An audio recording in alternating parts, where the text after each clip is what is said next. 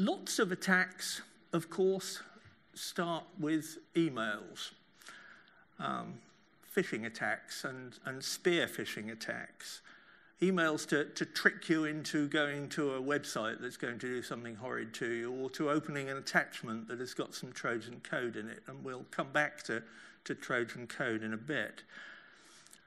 These phishing emails are often quite easy to spot, but they're getting harder because the criminals are getting better. Firstly, they're learning to write decent English.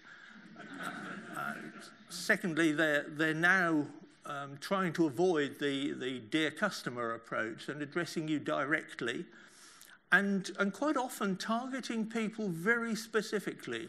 People in finance departments have been getting emails purporting to come from their chief executive or their finance director, instructing them to make an urgent payment to a new supplier, to a new account. And because the emails have got company logos, they've got the right structure, they're from the right person, and they're to the right person, actually a lot of those get acted upon before it's realized that this is a scam. And of course, once the money's gone, you can't get it back because the criminals move it very rapidly to another country.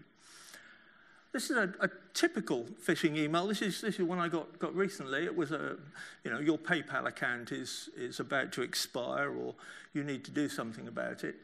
Lots of classic things wrong with it that tell you if you hover over the update button in the middle there, then you can see in the bottom of your email client that actually it's going off to some bizarre web address that's clearly not legitimate. Up here, the L of PayPal is actually not an L at all. It's a 1. They've chosen an appropriate font so that that's not clearly visible, but that's there so that the spam detection doesn't pick it up too readily. The message implies urgency. It's a dear customer rather than being addressed to an individual.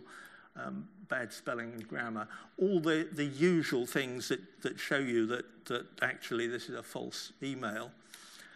If you expand the full headers of the email in your email client, you can actually see quite often where it's come from. This one has come from the House of Auto Styling, which is a mobility scooter organisation in Australia.